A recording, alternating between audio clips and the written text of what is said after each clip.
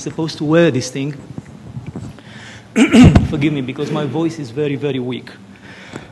And if you can't hear me, please say so. I don't know what I can do about it, but at least say so. Okay, hopefully everything is okay. You cannot hear me. Dick and Mark, they cannot hear me.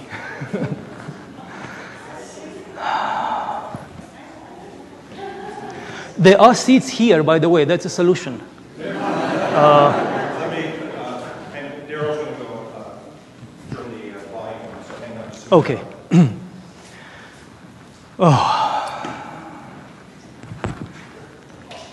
Well, while they correct this, it doesn't really matter if you hear this. It may be better if you don't hear this. Now we are hearing it. It may.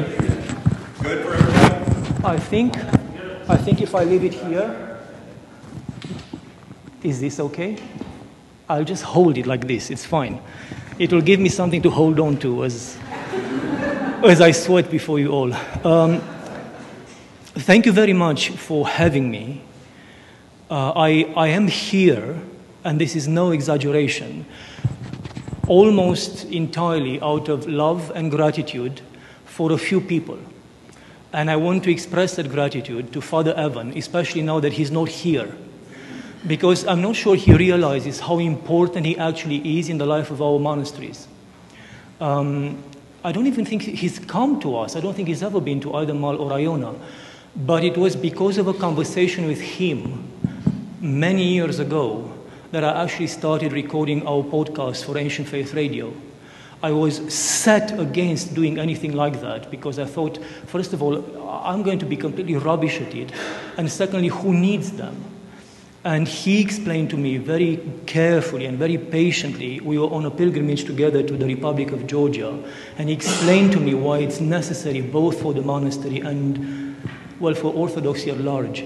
And if he hadn't reached out at that moment, I'm not certain that our monasteries would actually be alive today, especially given the horrible years that we've just survived of the pandemic. Because the only way we can survive is by me traveling to meet you, or you coming to meet us in our own monasteries. And in those years, that couldn't happen. So the only way for us to literally survive was to act online, either through podcasts or those videos. We owe more than we can express to Father Evan.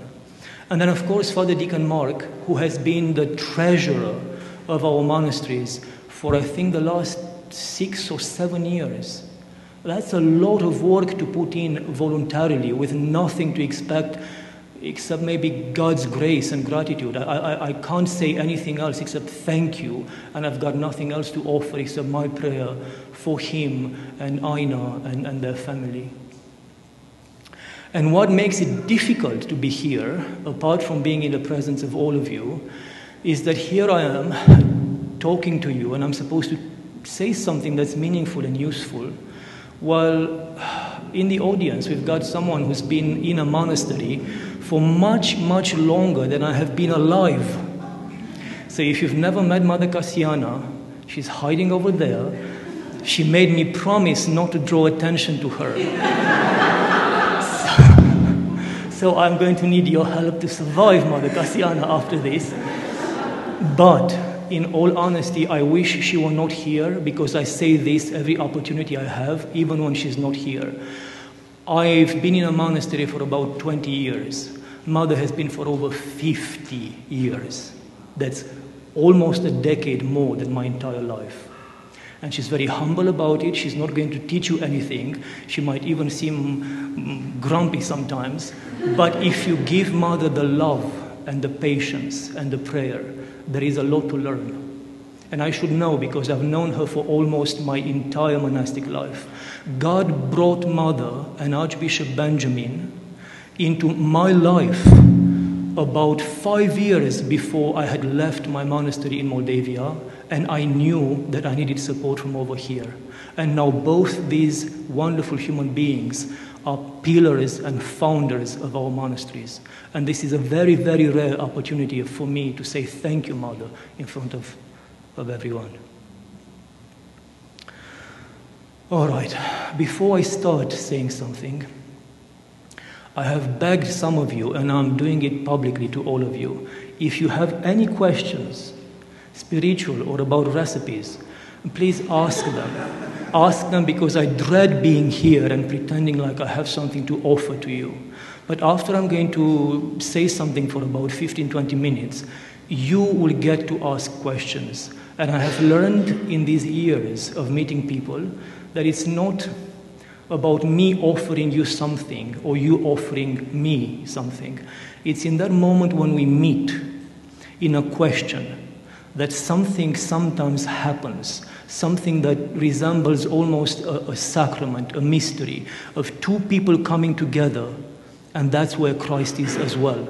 So if you do have a question at any given time, please make a note of it on your phones or whatever you use to remind yourself of things, and do ask them at the end. I crave for that interaction, because that's where I learn from and that's where I grow from. I could very well be on Mal or on Iona recording something, but with you here, the real opportunity is that we meet somehow in a real sense. So hold on to your questions. I've made some notes. It's not really, I'm not going to read, but they are notes because I panicked. So I woke up this morning at 3 in the morning and I made some notes, and I'll just allow them to guide me somehow today. The topic of this retreat should be loosely walking with Christ in our daily life, learning to live, living with Christ in our daily life. And I had a big issue actually with that from the very beginning, and my original plan was to simply bypass the topic and talk about something else. But the big problem that I had with the topic from the very beginning is that as a monastic, I know what I should tell you. I know that what the parish would benefit from and what you would benefit from would be for me to come and tell you, please throw yourselves into anything, into the deeds of the faith. Go and feed the hungry. Go and welcome the strangers. And if your heart, inclines you that way, go and help, fight against abortion. Go and fight against guns that kill more people in America than everywhere in the world. Go and do something for this world, this climate of ours, which we are destroying every moment of our lives. Go and do things. And the do's of this world are absolutely vital and essential for our salvation. We have to do something.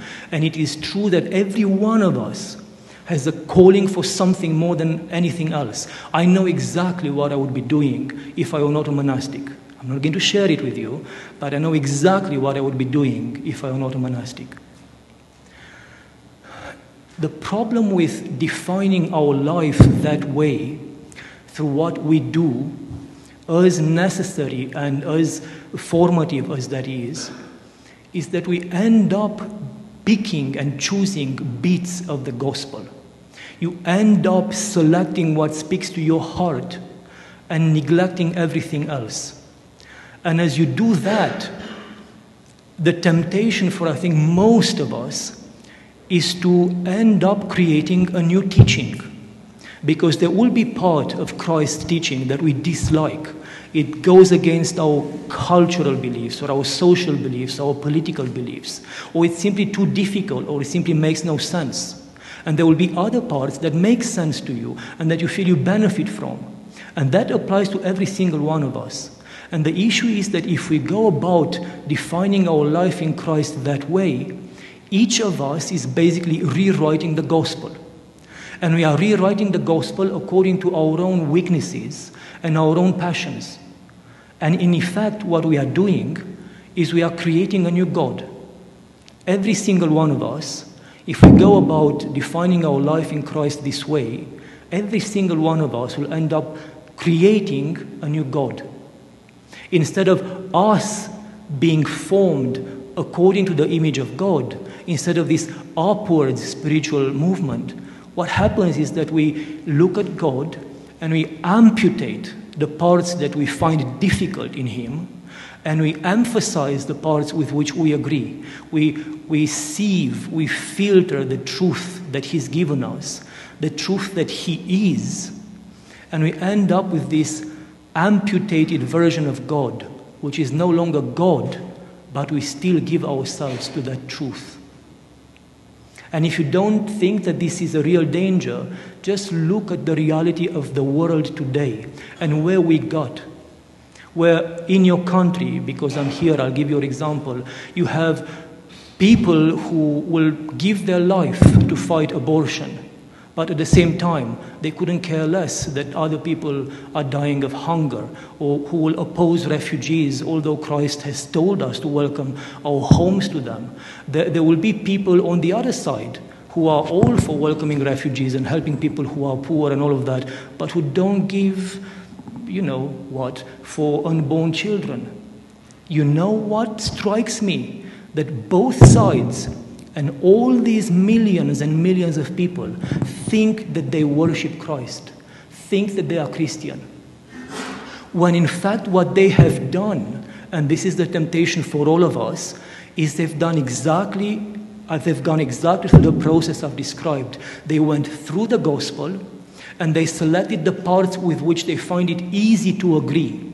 And then instead of forcing yourself, not necessarily to agree, because you can't lie to God, but at least to be open and honest about the fact that you can't understand everything in your prayer to God, they simply neglected everything else.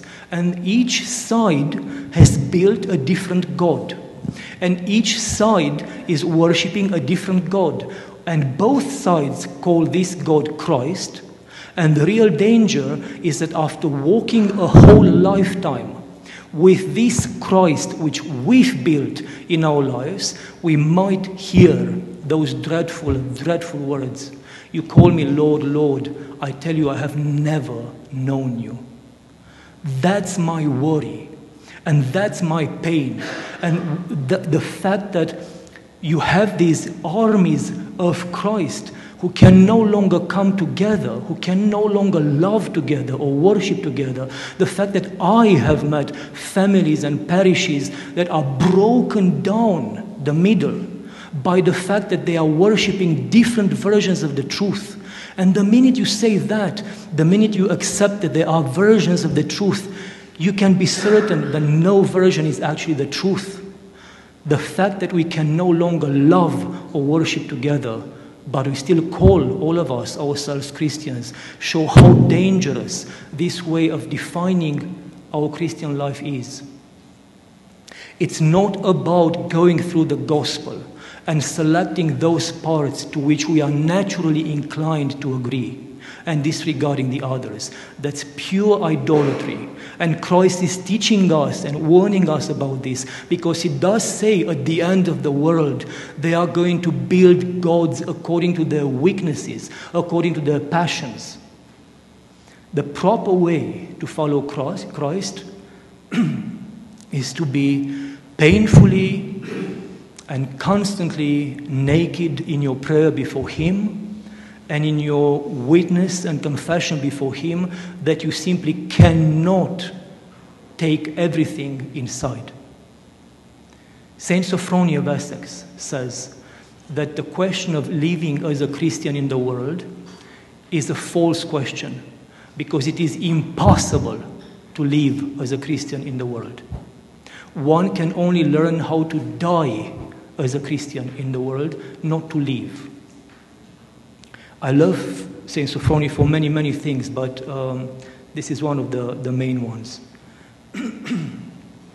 It is impossible to live as a Christian in this world for two very simple reasons. First of all, the world cannot contain God. And secondly, we, in our foreign states, cannot contain God. Think about it, and you will see how a great danger for us today also is to believe that we can somehow recreate this world in a way that resembles heaven. We all believe that can be done. And a lot of the horrible things we are doing, forgive me, come from this misconception that somehow the world can be turned into heavens. The idea that somehow we can force people to live a certain way that we somehow can force people to live a virtuous life, that we can get people and put them in these mental, spiritual cages, or sometimes physical cages, prisons, in order to stop them from sinning, and that in doing so we somehow make this world a better place. That is a ludicrous version and vision of what the church is called to do. Because when you put someone in a cage or in prison in order to stop them from committing a sin, it does not remove the sin from their heart. It may very well be that their way out of that sin is to fall into it, to taste of it, and then to return. Have we never heard of the prodigal son? Would that son have been better if the father said, wait a minute, you go in that room, close the room, and left him there? Would he have grown in humility or repentance or love for his father? Or would he have grown in just anger and hatred towards everything and everyone?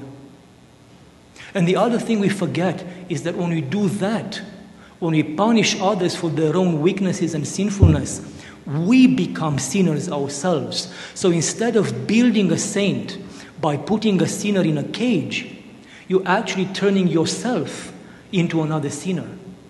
And all of this comes, thank you, thank you, 14. All of this comes from this misconception that somehow we can turn this world, this fallen world, into heavens. That is not possible. Saint Sophrony says it very clearly, and saints before him the same. This world cannot contain God, and this world can never become heaven. And the other reason is that we cannot contain God. It's impossible to fully live with Christ, not only because the world we live in is the way it is, but also because we are the way we are. Think of, Silouan is here. Think of Saint Silouan, for instance, who describes the few moments when he experiences the grace of God. And he says that that experience was so intense, so powerful, that had it been prolonged for simply a few fractions of a second more, he would not have survived it. That's God in you, not what we experience. We experience at the level of children because this is who we are. But we have to remain humble in our awareness that what we are given, the grace that we are given, is merely, food for children. The great warriors, the great soldiers of Christ, people like Saint Silouan, they experienced the fullness of God, and they could only take seconds of it. Think about it. We talk about living with Christ fully in our hearts, and especially those of us who come from, other traditions. We are so used to this vocabulary. God told me, or God, spoke to me today. Well, people like Saint Silouan are actually afraid when that happens, because the full presence of God in their lives is so out of this world, so powerful, that they could be destroyed by that presence. And this will give you an idea of how far away we are, although we are Christians, from our purpose. Because God did create us so that within ourselves we have the fullness of His presence.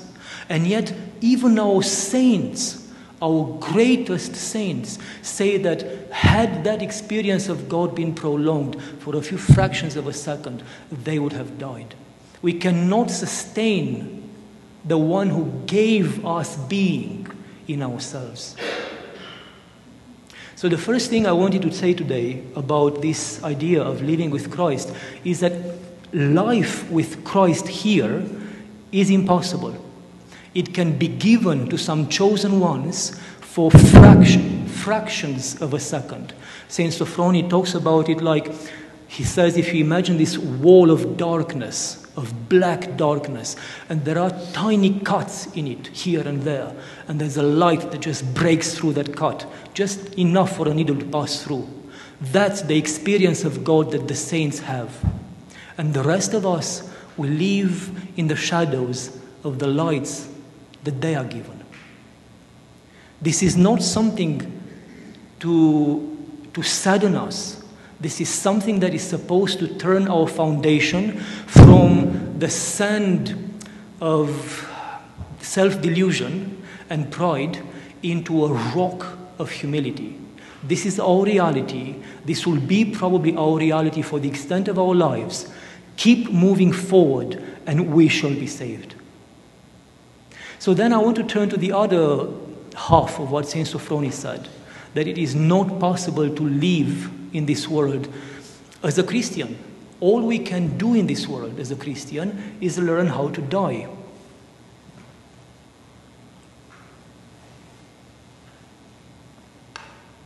You know, he doesn't provide much explanation there, but he says it. He actually says it. If a priest were to act truly of Christ in this world, the world would crucify that priest at any given moment of our history. So the first way in which I received this and I understood it was that because of the world, because of the hatred of this fallen world, because of the world's inability to perceive God, the world would hate God and crucify God. And this is true. Christ tells us, if they crucified me, if they hated me, they will hate and crucify you. There is a very, very clear understanding. But then, a few years later, God spoke something else in my heart as well. If we were to become truly Christ-like in this world, it's not only the hatred of the fallen world that would crucify us. We would actually take ourselves willingly on that cross, because that is the only vocation of a true Christian. That is the only vocation of someone who follows Christ, someone who is Christ-like. Christ did not get on that cross out of an accident. When he came into the world, he knew very well what needs to happen. And not only that, but he willingly, purposely stepped every miracle that he made towards that cross out of love for this fallen world that would crucify him. And if we are to be followers of Christ, then that's exactly where we would find our own crowns. That would be our vocation as well. So Christ and those who truly become Christ-like, the saints, can only learn to die in this world. First of all, because the world cannot take that holiness and will destruct them. And secondly, because it is Christ's vocation, his will, based on his eternal love for us, to be put up on that cross and be crucified for us, who are the ones crucifying him. I'm not even going to allow myself to contemplate how far away I personally am from that vision. And every time something or a situation triggers not hatred but lack of love in me, the idea of putting myself on a cross precisely for the people who are crucifying me, that is very, very removed from me still. But it is a good kind of criterion to check ourselves where we are. Think of the person who has done the most damage in your life, in any way.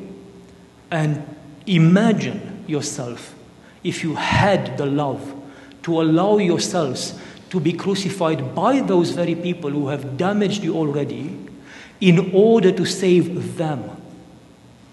That's the love of God. And that love, which is God himself, can only die in this world. Its only place in this world is on a cross.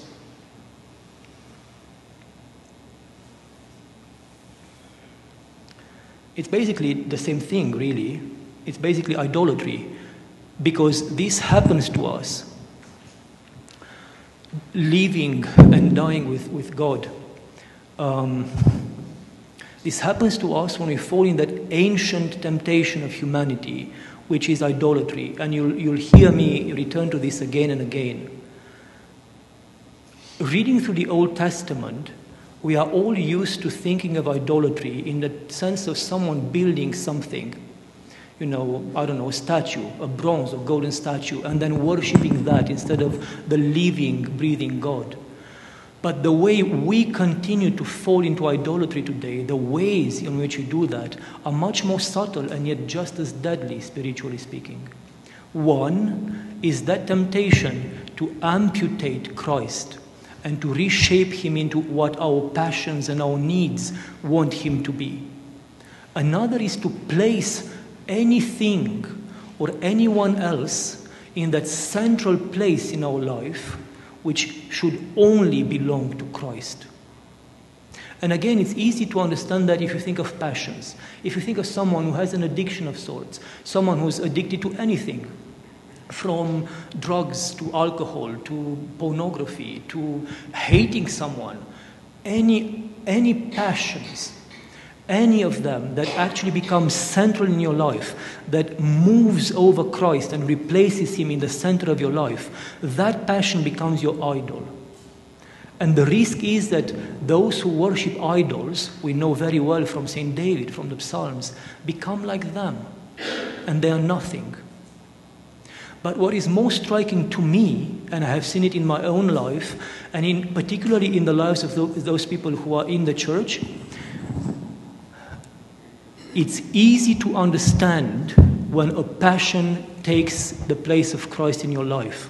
What's more difficult to understand and to perceive, actually, is when a virtue replaces Christ in your life. And that can happen, and that does happen to many of us. I have seen people, many wonderful people, who have replaced that central place with their careers, for instance.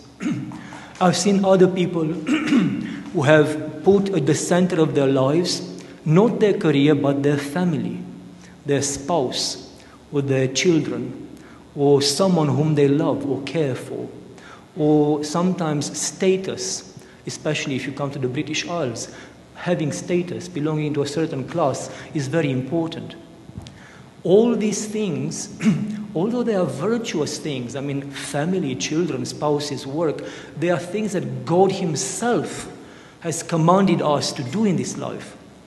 But if they end up becoming more important to you than Christ himself, then don't lie to your own conscience. You are not walking this life with Christ. You are walking this life alongside your idol, be that your family, be that your career, or whatever it is.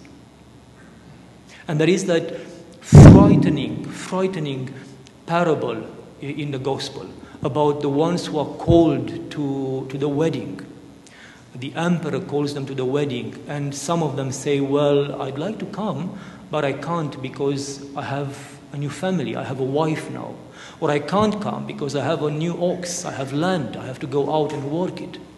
These are blessed things. I could understand these people falling if one of them had said, you know, I'm not coming because I'm going out to kill someone, or I'm going out to a prostitute, or I'm going out to steal. These are obvious sinful behaviors. But these people actually say, I'm going out to do something that God himself commanded me to do, to take care of my family or to work. And yet, even these blessed things, when they are placed at the center of your life and they replace that presence of Christ, they become idols, and they will let us empty and nothing at the end of our lives. And we can see that even during the life, because a career will last for a while and then it goes away. And a spouse will be with us for a while and then the spouse goes away. Either, God forbid, through a divorce, or more painful, through death.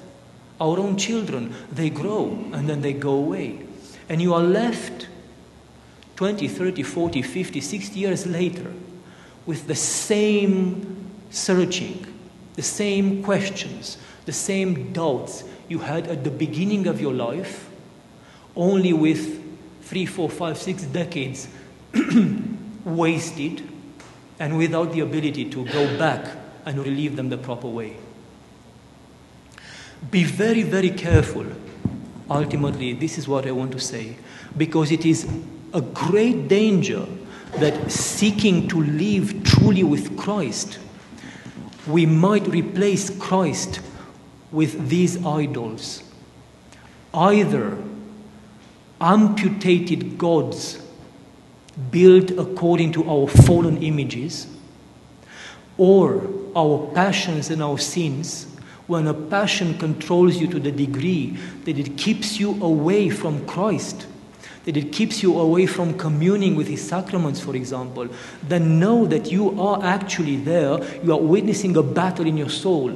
Your soul struggles to decide whether to worship God or to worship the idol of that particular passion. And finally, there is this much more subtle risk, and it affects particularly people who have been Christians for a long time and who are good, outwardly good Christians, that we build idols out of our own virtues. You can even build an idol out of your own faith. Orthodoxy itself can become an idol. And I won't get into that unless we have more time, but that in itself can be a risk. When you get so attached to how you define your Orthodox Church, when you get so attached to a certain way of singing, or a certain way of having your icons painted, or a certain way of swinging the incense around, if you end up defining truth through these exterior manifestations of your faith, then you have built yourself another idol that will prevent you from loving your neighbor, loving your brother, and will prevent you from being saved, although you'll spend all your life in that church.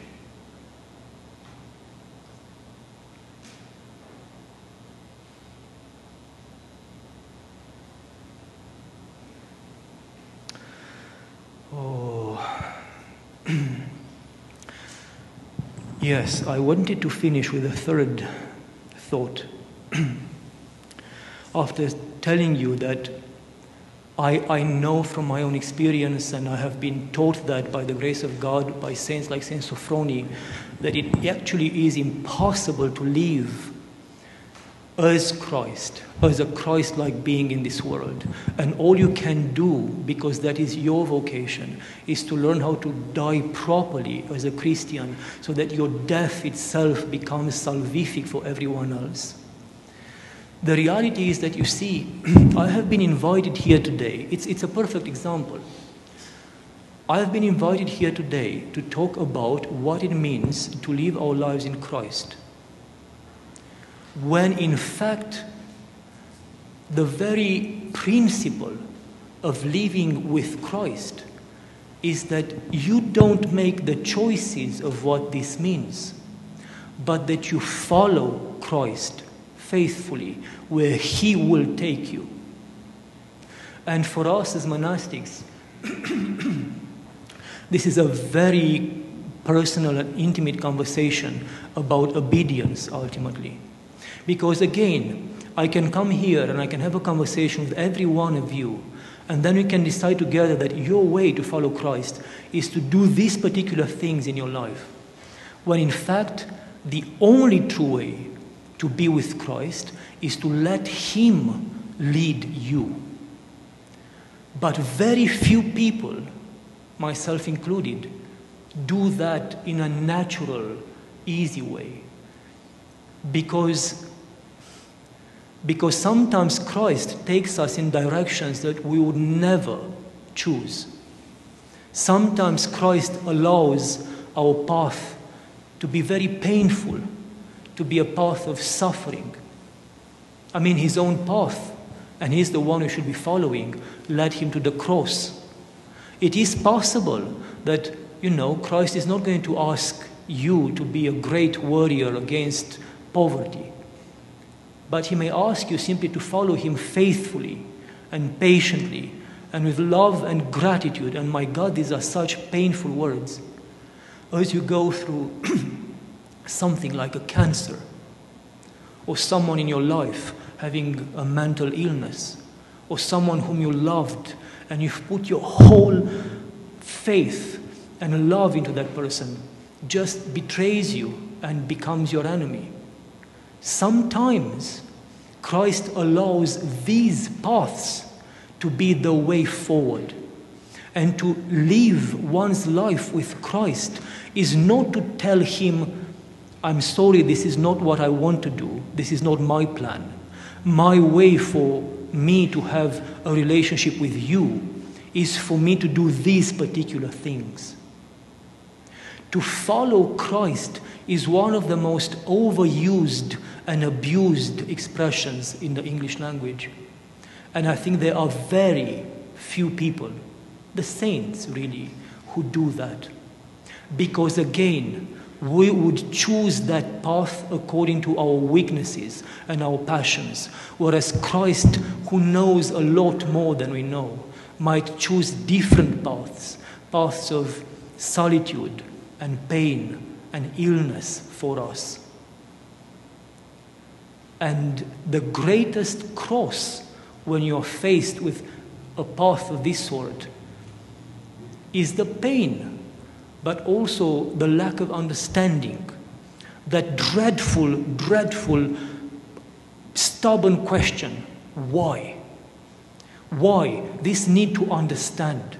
And this is where this links so intimately with monastic obedience. You can have two brothers approach you, and I can tell them the same thing. Go out and water the flowers, although it's been raining for 3 days. And one of them will ask me why, and the other one will say, may it be blessed. And I explain to the one who asked me why, because we need to add some extra nutrition, because all that rain has actually drained the nutrition out of the ground, and the plants might actually die. And then they both go out and they do their obedience. So you have the same obedience coming from the same person to two different people. And these two people go out and they do the same deed. But only one of them has followed Christ. The one who has said, may it be blessed, immediately, without seeking to understand, without seeking explanations. Because behind that tiny little word, why, hides the biggest idol of them all, our brains, and our need to understand everything, our need to filter everything that God or the servants of God are asking us to do through our own understanding. It's not that abbots or abbesses enjoy playing God or enjoy tormenting their novices when you ask them to do something that doesn't ring normal or rightful to them. It's that you try to strengthen in them that muscle of obedience. Because if you ask me why, and I explain to you why, you will understand the logic behind it, and then you will move forward, but you are not going to be obedient or a follower of Christ. You are obedient and a follower of your own mind, of your own brain. And that, as beautiful as we think that our brain is still made of the same flesh as the rest of our bodies, and will be reduced to the same nothingness, the same dust as the rest of our bodies. I know that as a monastic, and I've seen it as an abbot. It is a dreadful thing to let go of the safety of your own understanding, to let go of the safety and familiarity of your own brain, and to blindly follow Christ, especially knowing, as we do know, that the vocation, the crown of it all, is not to be positioned somewhere on a high place, being appreciated by people, but to be put somewhere in a very humble place, most probably a cross resembling the one of Christ. And the last thing I had on my mind to share with you in this first hour, how long have I been droning on for? I don't know. The last thing I wanted to tell you is that, you see, I kept talking for however long it's been about trying to escape this temptation of idolatry in all its modern, contemporary forms. But the reason why we want that, obviously, is that we want to follow Christ himself. But for us, is that we are, I'm not sure how to put this in English, we are becoming creatures. We are creatures in the making. We are like embryos in this great womb of God, which is this world. We are going to change. We are going to grow. We are going to become something else. And I'll say more about this, God willing, in the next session. We become according to the image of the God we worship. And if you worship an idol, you have already predefined who you become, because we build the idol. It's a vicious, deadly circle where we build the idol whom we worship, and then we become like that idol. I can give you an example, because thank God, I hope I can speak freely with you. On Iona, there is this big cathedral, St. Columba's Cathedral, which is a wonderful place because it's built on the place where the first monastery in the 500s was built. And I'm half blind by now. And when I went into the abbey this spring, sometime, I don't know, January, February, I saw at the very end of it, where the altar is, this big painting that I thought was the Trinity of St. Andrei Rublev.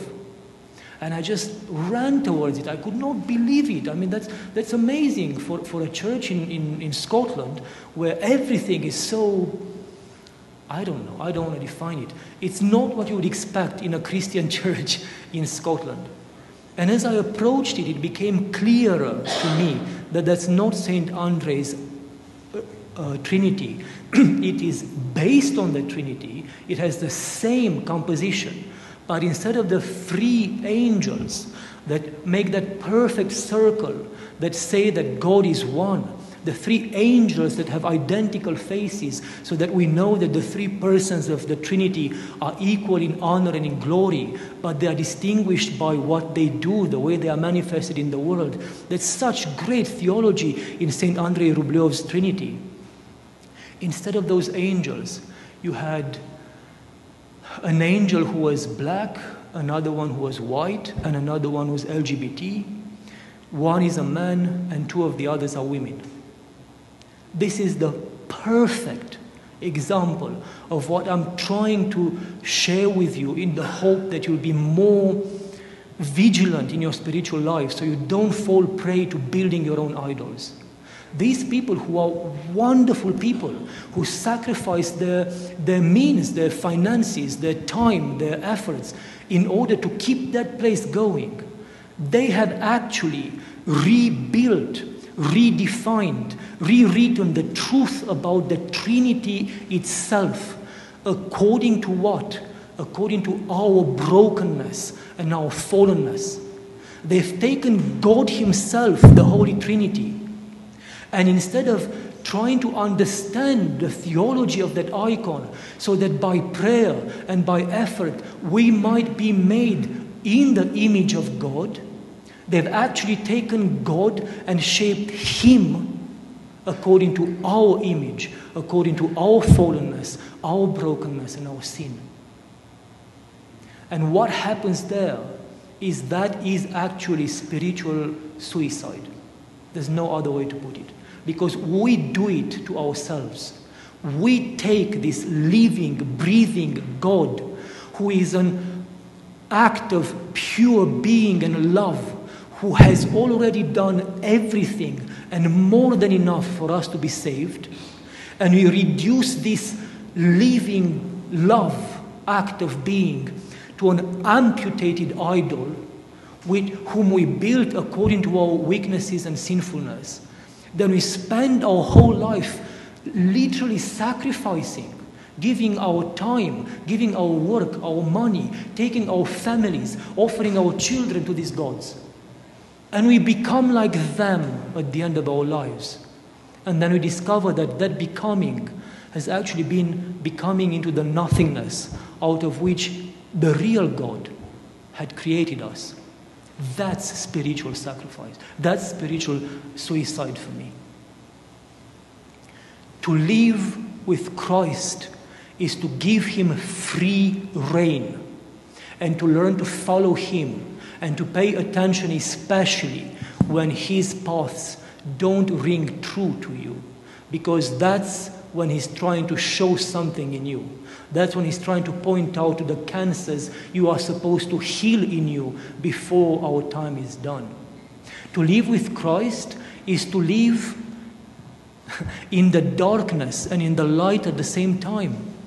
Because you are in the light following him who is light, but you are also in perfect darkness about who you are and how your life will end up being. We are not men and women. We are not young or old. We are not healthy or sick. We are not tall or small, and so on and so forth. We are all mysteries. We are all mysteries. God did not create us to be someone's mother or someone's father, to be a lawyer or to be anything else. God created us to be able to live with him in eternity. He created us so we can contain him and be one with him in eternity. Can you see how painfully we have deformed our own vocation? And the only way to live out this mystery, the only way for this potential in us to become a reality, is to do that dreadful thing which is called obedience to him, and to let go of the reins and allow him to lead us on the path. I never in my wildest dreams wanted or thought about leaving my monastery in Moldavia. Never. And yet, here I am in Scotland. I never in my wildest dreams would ever choose to travel for 2 days and a half to be here with you in order to put myself through this hell. Don't laugh, because it actually drains me physically, and I've ended up in hospital doing this thing.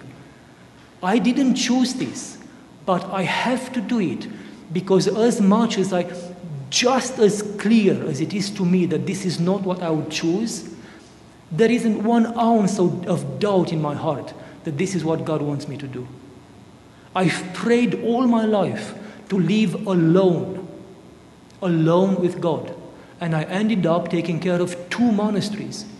And there are 10 of us now. I still pray for the same thing, but I put this big word, B-U-T, but may your will be done. Because you have to be honest about your weaknesses. You have to be honest in your prayer about what you would like, the way Christ was in Gethsemane. If it's possible, take this away from me, but may your will be done. If we want to one day live that mystery that we have been created to be, we have to go through this spiritual crucifixion of letting go of our own will, of our own safety nets, and just following blindly in the dark this Christ who is our true light in this world. Forgive me, I have no idea how long I spoke because my phone is still in British time, of course.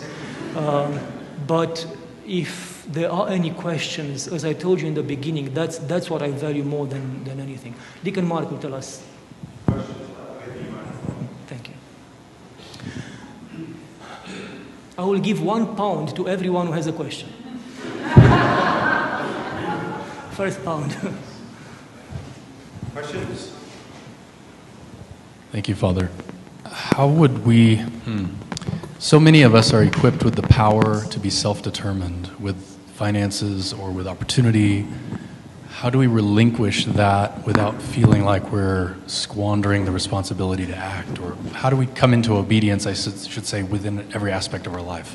What is your name? Nolan. Norman, that's a very good question. It's a practical one, and it's the sort of question that I would pray for. The first thought I have is that I am a monk. So I gave you examples from the life of a monastery because that's all I know.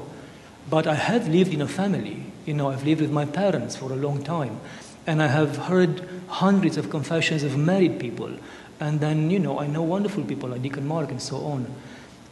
God will always provide what you need in your own context. If you are married, then that is your obedience. That is your monastery. And in that monastery, you have a role. And part of that role is to be very keenly, acutely aware of the needs of everyone else. The more you are obedient to them, not in the sense of, you have your children and they can step on you. That's failing them as a parent. You have to parent them. You have to lead the way. But you have to be acutely aware of their needs so that even before they fall, you've already given them the tools for them not to fall. When I wake up in the morning, the first thing I do, honestly, I say my prayers and then I just look at the faces of everyone and I know that one is a bit under the weather. That one is a bit angry for some reason. That one is maybe a bit too withdrawn inside. The other one is a bit too happy. And that's not good either because it exposes you to other things. And then I have to immediately make myself whatever each of them needs me to be. I would very much like to be able to do other things, to do the things that I think I need to be for my own good. But that's not the role that God has given me. I have to be obedient while I'm still their abbot. And that's what you have to do in your own family. You are obedient because you basically forget about yourself. The wording of the fathers is you empty yourself of yourself in order to help them live the life that they should live. And that is extremely painful, and that will put you on a cross, your own family cross. And I'm sure there are so many other ways. For people who are alone in the world, there may be a struggle with that loneliness. There may be an illness. There may be the struggle of those people who live around them, to whom they have dedicated their lives. I actually know, again from confession, people who have never had a family. They've never really wanted it, but they neither had a vocation for the monastery. And they ended up being these people who, from morning until 2, 3 in the next morning, they keep on working for others. It's like they don't exist. I look at them and I'm in awe. These people don't exist. They don't have a self. They are whatever you need to be. You get in touch with them and their first question is, how are you? Are you all right? What do you need? What can I do to help you? And it's not something done, in a demonstrative sort of way. It's who they've become. If you ask them about themselves, they are a bit taken aback because they don't quite know. They haven't considered the question.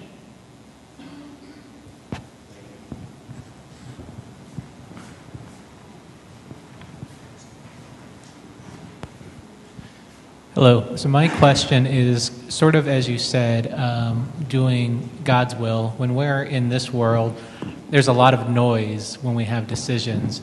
And a lot of the decisions can have virtues attached. I'll use the example, if I want to take a new job, I may say, well, if I get more money, I can provide for my family, I can contribute to my community. If I don't take the job, I can help my wife with the children more, I can be at home. Or I can quit my job and go be a volunteer somewhere and really give back. And how do we know which answer, what way to go? Because they all seem in the moment to us virtuous, but some may be better than others. No, they aren't. They are just as valid. And again, because we are talking about the context of a married life, my first thought would be, even before you talk to your spiritual father, you have to talk to your spouse.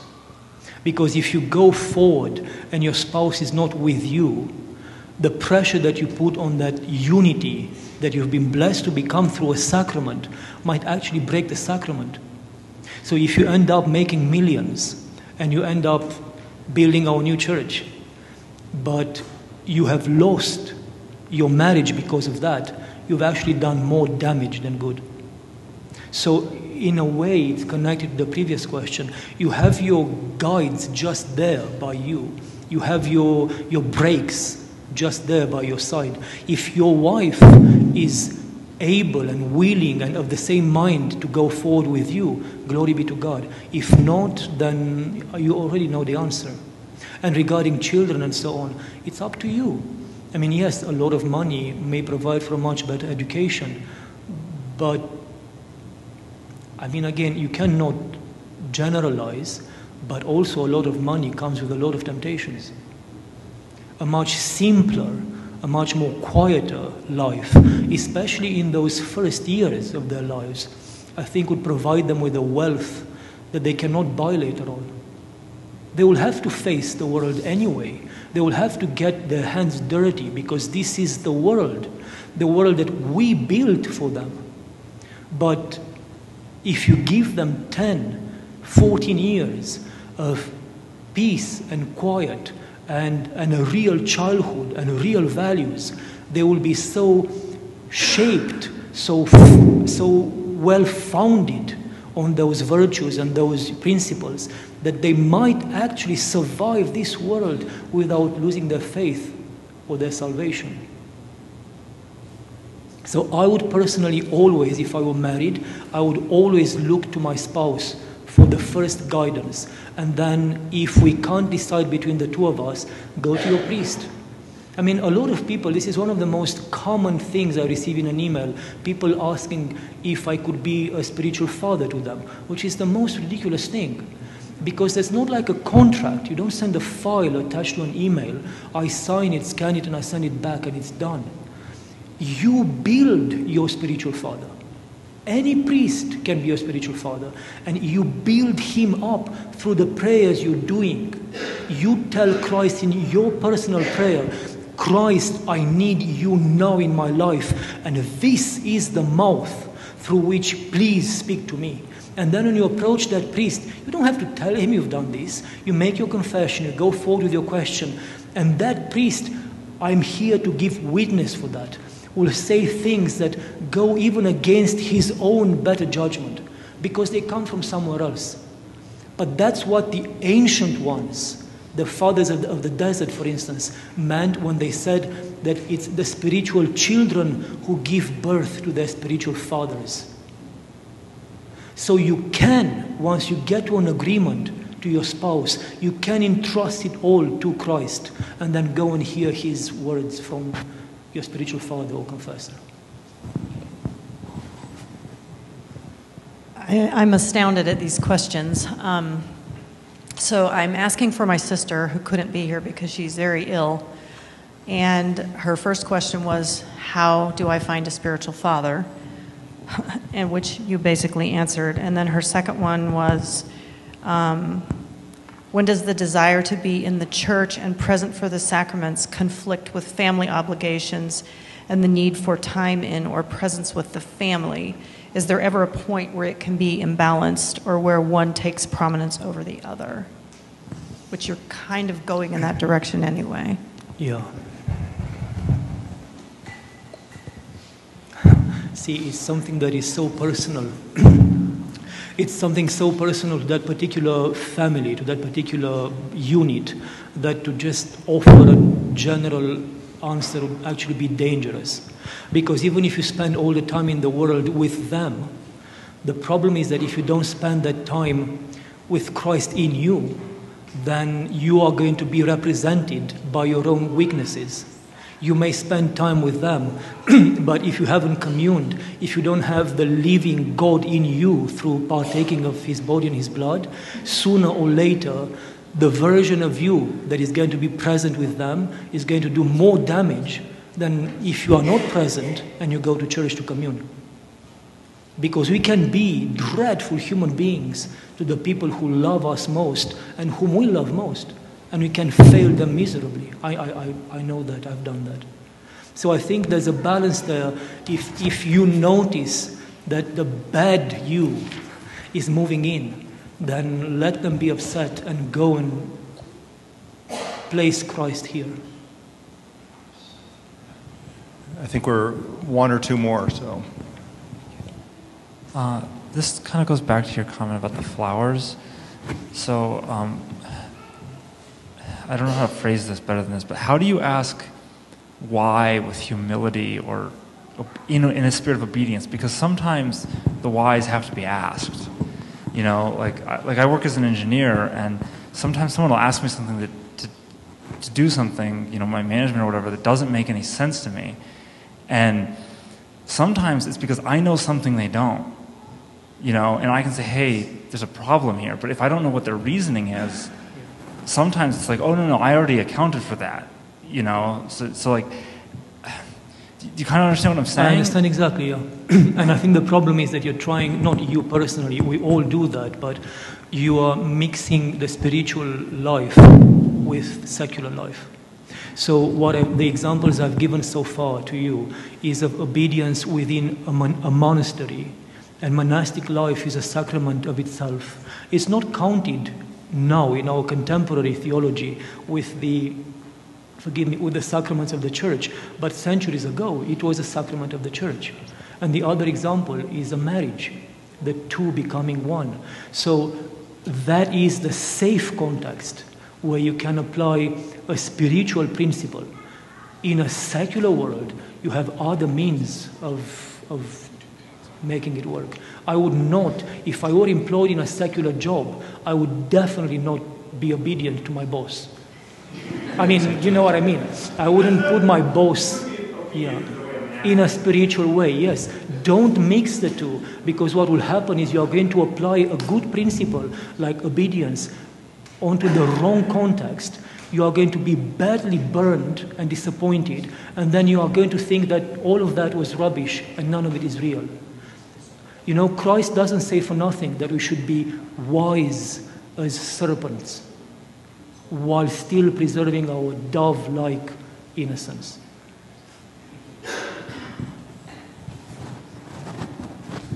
Deacon Mark is telling us it's time for lunch. Hallelujah.